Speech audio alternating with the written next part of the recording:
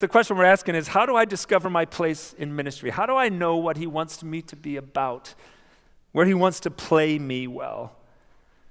And the answer apparently is Jesus will invite you through a leader or a mentor to step into ministry. Now, if this is true, which I think it is, we just read a bunch of passages where we saw that it happened a lot. If it's true, that means something for those of us who are leaders and mentors. And I know what's happening. As soon as I say that, some of you are saying, he's not talking to me. Okay, stop for a second. If you are a parent, you are a leader or a mentor.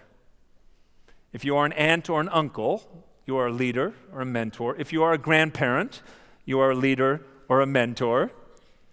If you lead a small group in our youth ministry, you are a leader or mentor. If you serve in our kids ministry, working with kiddos, you're a leader or a mentor.